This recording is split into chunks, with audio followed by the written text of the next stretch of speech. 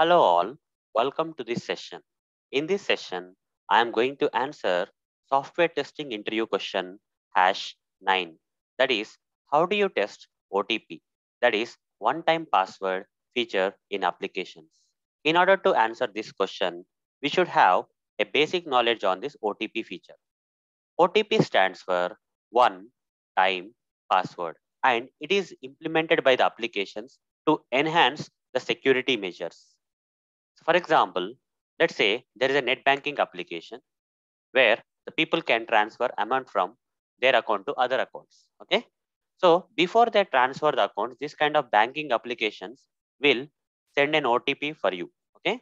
So that if you are the real person who has a account with this bank, then only you can perform the transaction. Okay. Otherwise, you will not receive the OTP for your email or mobile number and you will not be able to perform the transaction.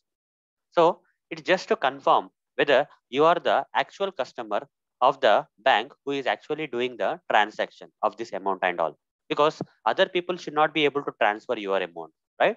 That's what the OTP is generally used. Okay, it's only one example, guys. There are other areas also. Okay, different applications will send OTP for different reasons, for identification purposes and for transaction purposes and many more. Guys, okay, this is what is the OTP feature overall.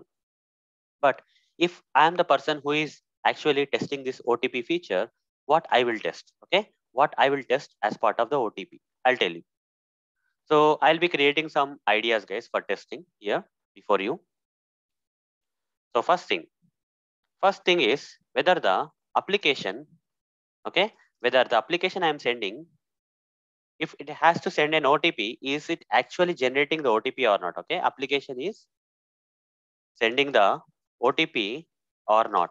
Okay, if the application is sending OTP, whether the OTP is being sent to the registered, okay, whether the OTP is being sent to the registered customers to their mobile or okay to their mobile or email addresses or not. Okay, to the registered customers only OTP need to be sent.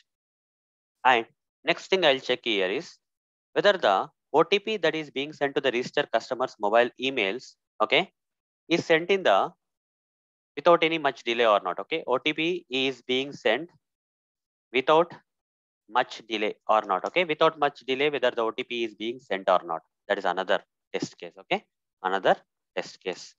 This is how I can perform testing, guys. And let's say there may be some situations where okay, uh, fine, okay, the OTP is sent. Let's assume that if I enter that OTP, okay, when I input the OTP, okay, if I input the OTP, when I input the OTP, the transaction, whatever the transaction I'm going to perform, right, transaction is approved or not. Okay, when I when I input the valid OTP that is received from the bank to my mobile or email address, that particular valid OTP is being accepted or not for doing the transaction or whatever it is. Okay, what if I enter invalid OTP? Okay, I enter a invalid or wrong OTP. Okay, if I enter a invalid or wrong OTP, then the transaction should not be approved. Okay, transaction or the process should not be approved. Okay, should not be approved. This is another test case I will test. Now, sometimes what happens is we'll generate the OTP. Okay, and you will not utilize the OTP, guys. Okay, after the application generates an OTP, after you generate the OTP from the application and that OTP is being sent to your mobile or email, then you will not use OTP. Okay, over a period of time, what happens is OTP will expire. Okay, that expired OTP, okay, that you have not utilized, expired OTP should not work, guys. Okay, should not work. So after some time, you come back and then the OTP by the time is expired, and if you still use expired OTP to do your transaction, if the transaction is approved, that is a problem, guys. Okay, the expired OTP should not work for you. And sometimes what happens is due to some network issues or something, when you generate the OTP, the first time when you attempt, guys, OTP may not be sent to your mobile phone or email address. Okay, again you need to generate the OTP. Okay, so second time, third time. So option two, generate OTP second and third time, okay, if the first OTP is not received, okay, if you have not received OTP in the first attempt, in the previous attempt, okay, should be possible. You see, application should allow you to generate more OTPs, like 3 times at least, okay.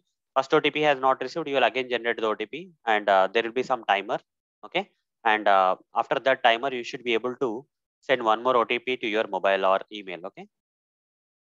An attempt to generate more OTPs should be possible if the first previous OTPs have not received. Okay, that's one thing. In some cases, guys, in some applications, what happens is whether I am able to generate the OTPs for second and third time is this one. Okay, okay, able to generate OTP second and third time if not received the previous attempt OTPs are not required. Okay, not received should be possible. In some applications, guys, able to generate OTP call. Okay, if after 2 or 3 times, guys, if OTP is not really received to your mobile or email, in that case, there should be an option to generate OTP call. Okay, so finally, a call will be received to your mobile phone, which will speak about your OTP. Okay, so able to generate OTP call if OTP via SMS is not received to our to mobile. Okay, to registered mobile, etc. Okay, like this. These are the options should be there. You see, I'm just keeping on testing the OTP functionalities. All these things I need to test. Next thing, guys. Okay, let's say sometimes what happens is when you generate the OTP will not come, and again you generate the OTP. Suddenly, two OTPs will come. The old OTP will come.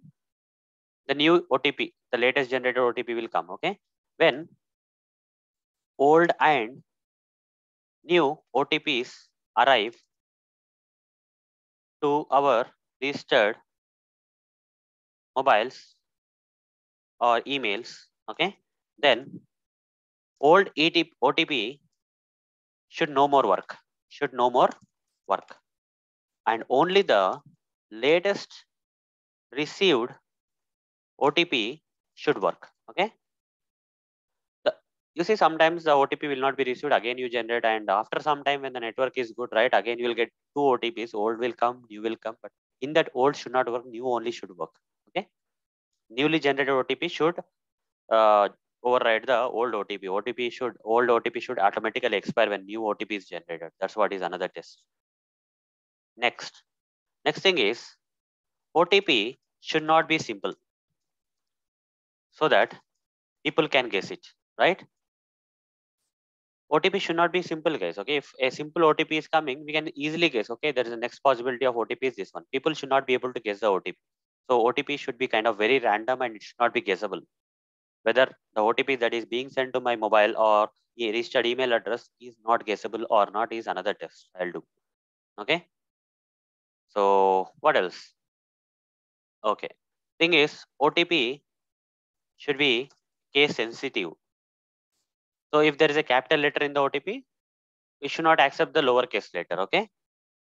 So if there is a symbol, it should accept the symbol. Okay. Capital letter is capital letter. Lowercase exact OTP should be accepted. If you change uppercase, lowercase, it should not be allowed. Okay. So that is another one. Then what else? What else we can think about OTPs, guys? A lot of things I have already mentioned here. So what else is possible apart from this? OTP should not be simple so that people can guess. OTP should be case sensitive and all. I think I covered a lot already, guys. Let's see if I have missed any ideas. Okay. Okay, and many other. That's it, guys. Okay. So and one more thing. I think the one idea I missed here is single OTP should not be used for multiple transactions. Okay, only one OTP should be used for one transaction. Again, if you are performing another transaction, another OTP need to be created. Okay, OTP single OTP. Okay, single OTP should not be allowed for performing multiple transactions. Okay, and you see Single OTP should not be allowed for performing multiple transactions. Random OTP need to be generated and sent to the customers. Okay, should be sent to the customers. Okay, so you see, if 1 2 3 4 came, next time 1 2 3 5 came, that is guessable, right? That kind of sequential. Okay, sequential OTPs should not be sent. Okay, that is sequential OTPs should not be sent. Okay, should not be sent. That's another one. Any other things? Okay, so fine.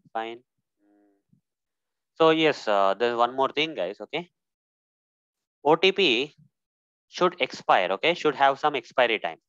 Every OTP should have some expiry time. Okay, after that time, the OTP should expire, guys. Okay, if not, then that is a problem. So like this, guys, many more are possible, guys. Many more tests are possible here. Okay, whatever apart from whatever I have written here, many other things are also possible. So I'm just writing a good number of tests I have already written. Okay, if I have to test the OTP, I will be testing like this. So hope guys you got the answer for this question. How do you test OTP feature in the applications? So in the next video session, I'll answer another software testing interview question. Meet you there, guys. Thank you. Bye.